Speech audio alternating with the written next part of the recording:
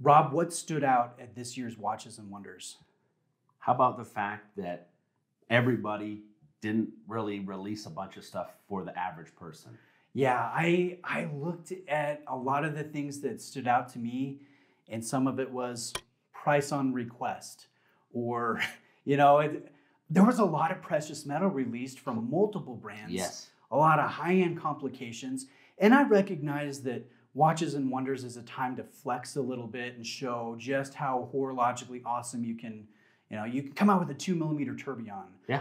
Or, a secular calendar like IWC did that's accurate for, the moon phase for, 4 million years or something crazy. Yeah.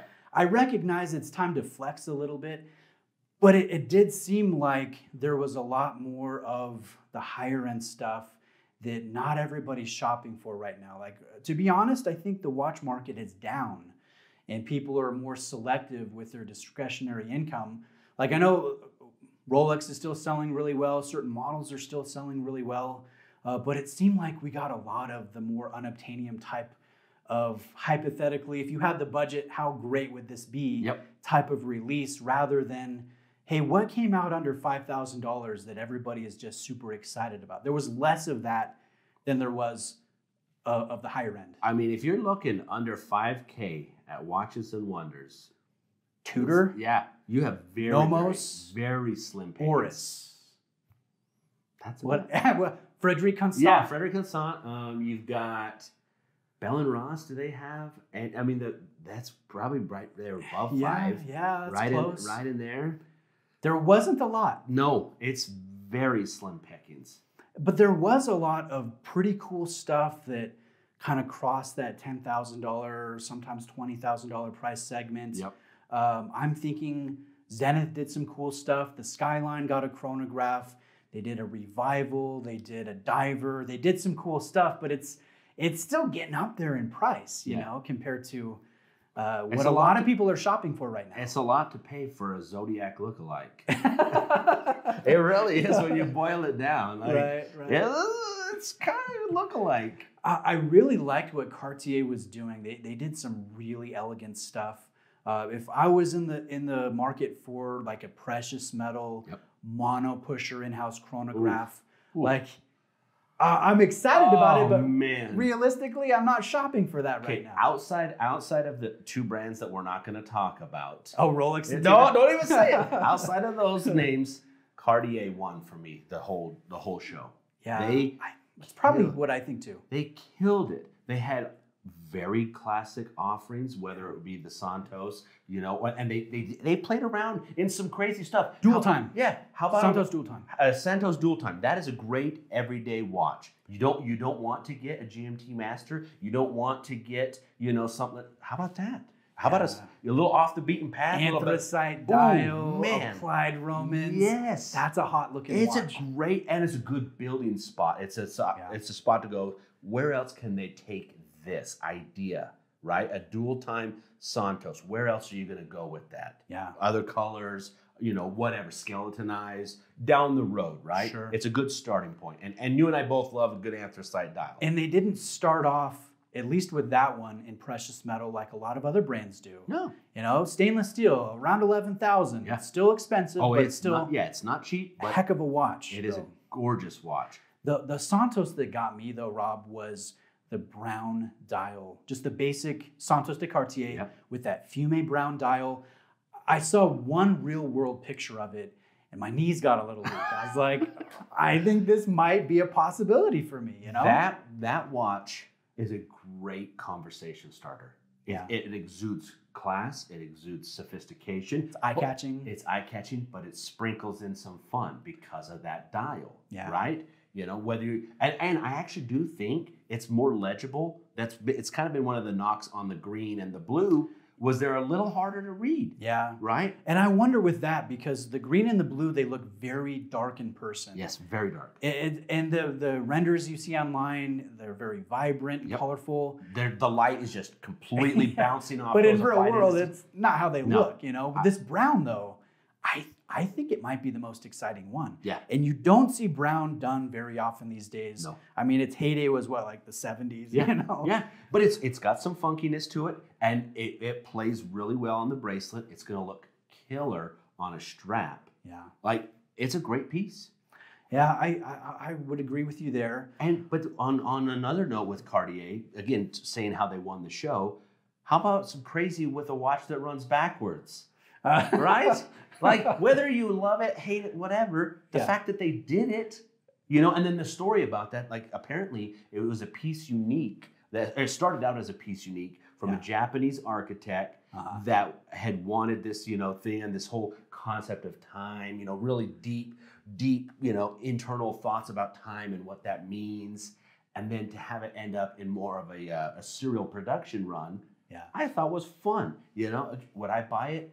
No. Probably not. No. Even highly limited. Yes, highly limited. But it was awesome to see that they took a chance, and did something fun. Conversely, what brands do you think just kind of either phoned it in or missed the mark and didn't have such a good show this year? Does any brand stand out? It pains me because I'm a fan. Okay. I'm a paneristi.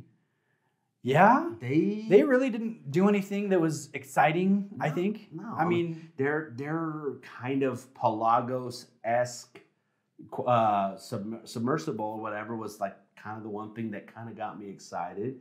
But other than that, like, they kind of phoned it in. Yeah. And I get it with the small trending watches. Like, it's kind of hard for them because of the corner that they've painted themselves in over their entire history. Like, that's just not who they are, So they kind of... They're drifting. Yes, they did not have a great showing. What about Tag Heuer? Tag? I'm almost split on them because they did some kind of cool stuff. But then there's glass top? Yeah. But then there's a $140,000 split-second chrono, right? I know it's not for the masses, but and it's kind of a flex. Yep. But at the same time, it's like, what are we doing here? Who's gonna buy this? And honestly, I don't know. How about this? Go to the mall, go into the Tag Heuer boutique, and tell me if you see anybody. Because you're not going to. I'm going to push back because a lot of people like Tag Heuer that are not crazy watch collectors. I think they probably sell more than the Breitling and Grand Seiko that they're right next to in that mall. My own opinion. Lower price point, name brand recognition. Go get a night diver. Okay. Yeah, you got me there. They definitely sell more than Breitling. But some of their stuff, it's like, I don't know what they're doing. Like, I really like some of their stuff, but a lot of the other stuff, like, I'm kind of hit and miss on Tag right now. That's a fair assessment. I do think that they are up and down because, the glass top stuff, like, that's a cool chrono. Yeah. I really like that. But at the same time, like, if you don't like chronos, where do you go? Or the Carrera line or whatever, like. Or you really like chronos a lot, you like that watch, but Omega just did the White Speedy. What are you gonna buy? It still has my heart. Yeah. It still has my. Omega released that watch. How long before Watches and Wonders? 3 weeks-ish, 4 weeks at the most. Yeah. It's still. You could put it up on the wall, and 9 out of 10 people are still gonna put that in their top 3, releases. Yeah. It is that pivotal. I've seen some real-world pictures, and it looks every bit as good as I thought it would look. I'm not talking about renderings on Omega's website. Oh, yeah. But like the people that have been fortunate to buy it, they're posting on Instagram and stuff. I think it looks really good. So although another brand like Zenith with their new Skyline chronograph or Tag with the glass box, like some really cool stuff coming out, I think I still want to gravitate toward this. I don't even have to say, because from the previous video we did, I waxed poetic about it. Like, it is so freaking good. The wiped out Speedy decimated just about anything out there. Let me throw one more at you that I was kind of impressed with, and you might laugh at me. I know some people watching will laugh at me. Parmigiani Fleurier, Tonda, they did a new, beautiful dial, stainless steel, got the bracelet, platinum micro rotor, $25,000. I think it looks really good. I love Parmigiani. Okay, all right, good. I don't think we've ever talked this. No, we really haven't. No, so I love them, and I love that they're just different enough. I mean, granted, it's kind of been to a little bit of a fault because they've had some stumbles through the years. Yeah. But the Culpa and some of these other versions that they've done through the years, they are a serious watch manufacturer. Sure. And their head man, what's his name? Michel Parmigiani. He is a serious watchmaker, legit. You could put him up there with any of the greats. Yeah. That's a good watch. So I looked at that and I was like, all right, I'm probably not realistically shopping this right now, but it's one that I was like, hey, this is a nice watch. Yes. They didn't go overboard when it comes to the pricing. And I don't know if you can really when you've got Vacheron right around there. You've got some other watches. That's for somebody that buys the Parmigiani that doesn't want the baggage of the Holy Trinity. Yeah. They can't get the Moser because it's sold out. You just reminded me. The concept, the green, yes, the bracelet, the loom ring. Yes. I might be most excited about that. I'm a Moser fanboy. I have been for years. Yeah. One of my grails is a Vanta Black version. I won't limit myself as to which model, but to get something in Vanta Black would be ideal for me eventually. But Moser, they quietly kill it time after time in their own little small market, knowing that they appeal themselves as very rare. Very rare. You're not going to see them a huge, presence. Yeah. They killed it. Did anything else stand out, good or bad, either model specific or brand specific? Okay, I've got two. Okay. One, and I feel bad because here on recording I forgot the name. The Hermes, is it the Cutter or something?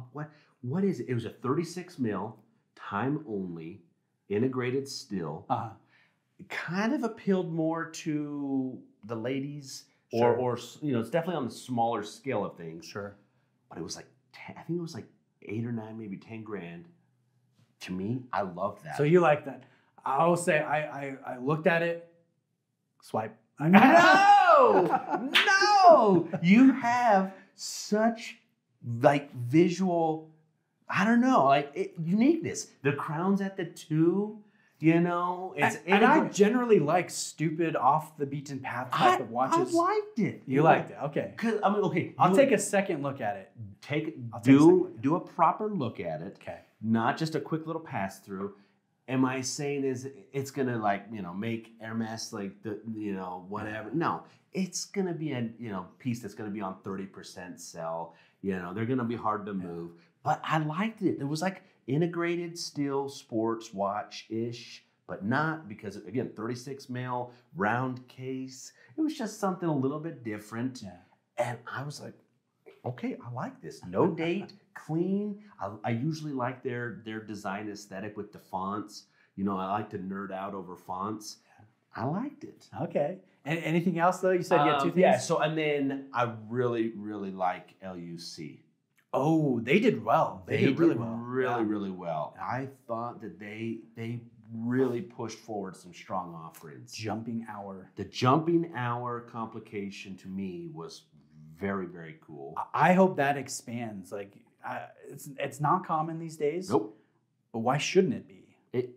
How cool is it to look down at, how about this? Christopher Ward.